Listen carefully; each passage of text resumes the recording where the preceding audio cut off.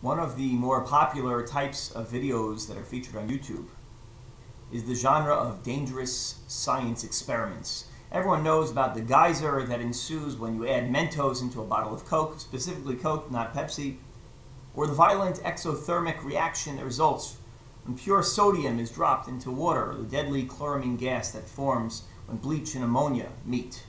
We're also familiar with other types of deadly mixtures, such as alcohol and Tylenol. But for the Jewish people, there is an additional list of mixtures that we must steadfastly avoid, several of which are mentioned in our Parsha.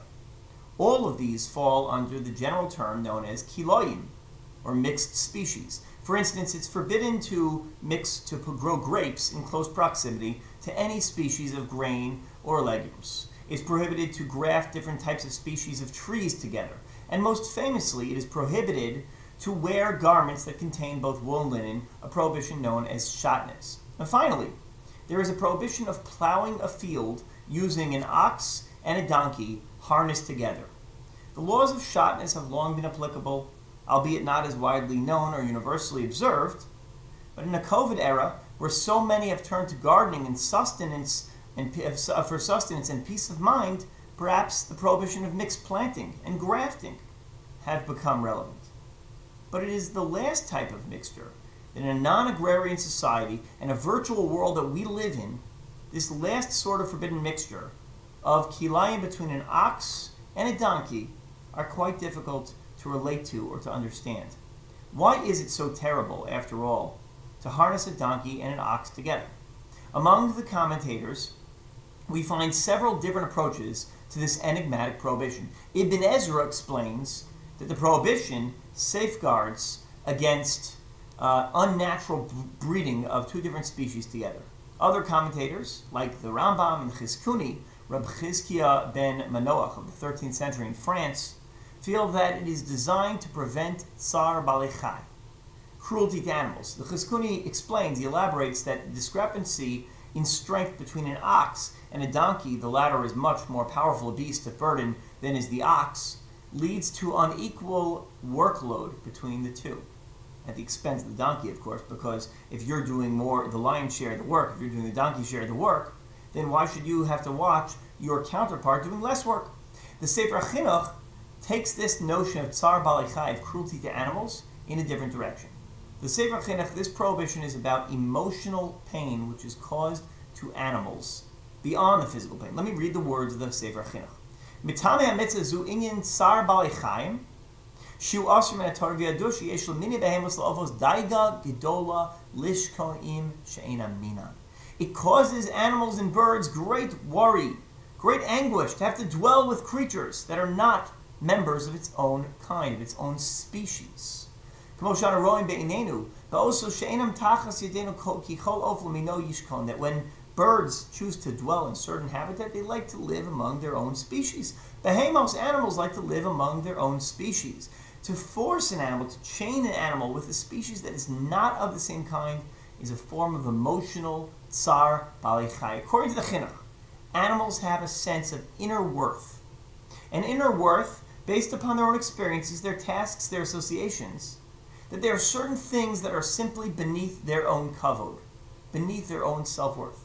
And this exquisite level of sensitivity that we must show to animals is not limited to the animal kingdom. In fact, the Sefer Chinuch takes it one step further and extends this paradigm to the human dynamic. V'chol chacham leiv, anyone who is wise of heart, says the Chinuch, mizeh yikach musar, will take rebuke from this. Sholimno shnei anoshim leolam bedavar mikol advarim shiyu rechokim mitiva mishunim ben hagasam k'mo tzadik v'rosha nikla v'chenichbad. Don't force two people who are so dramatically different in their behavior and their nature to work together, like the righteous and the evildoer, the slight person, the honorable one. Because if the Torah was exacting about the pain that must be shown to animals, then all the more so must we show that emotional sensitivity to human beings. The message of the Chinuch is a powerful one. There are several practical applications in our lives. When it comes to parenting, we have a tendency to put children into a box a prescribed regimen of social and academic pursuits and milestones that we deem necessary and appropriate for that child, whether it's soccer practice, piano lessons, building blocks to achieve a certain madrega by the age of 6 months, or AP calculus. Sometimes the decisions we render for children are ill-conceived, and they place an undue burden of expectation upon their shoulders. We set them up in doing so for failure, when we force them into roles and pursuits that are simply unnatural and radically unusual to who they are as a person.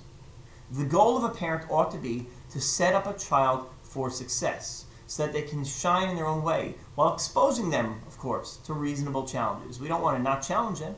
We expose them to reasonable challenges to grow beyond their comfort zone, but not to put them in a box and not to put them into a place where they are set up for failure. The late Dame Gillian Lynn, who just passed away in 2018, was one of the most famous choreographers ever.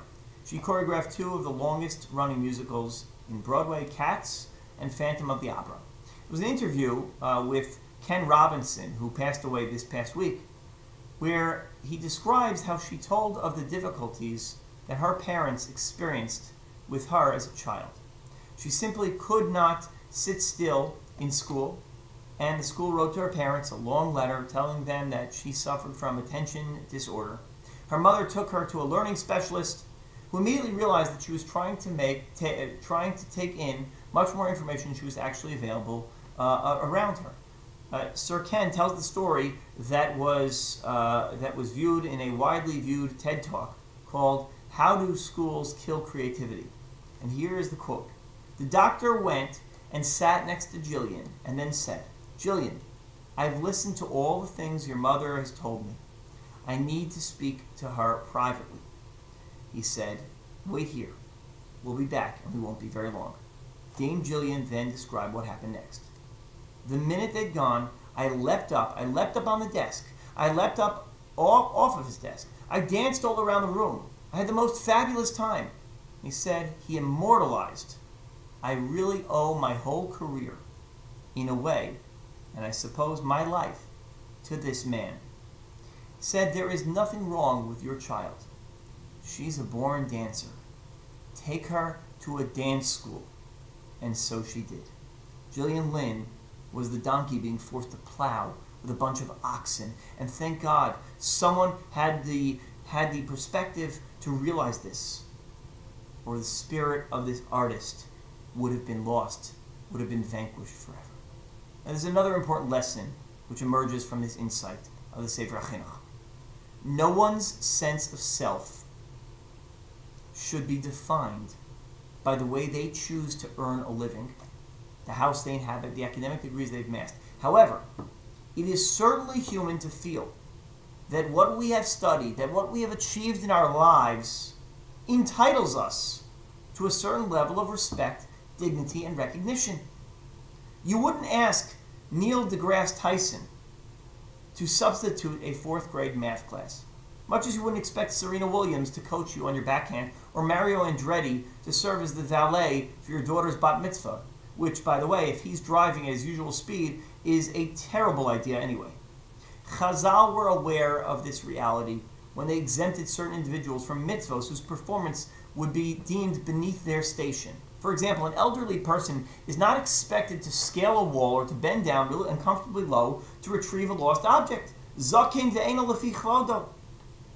In our dealings with other people, we should be exquisitely sensitive to this point. Let us preserve the self-worth of others, their inner sense of kavod that others feel they deserve.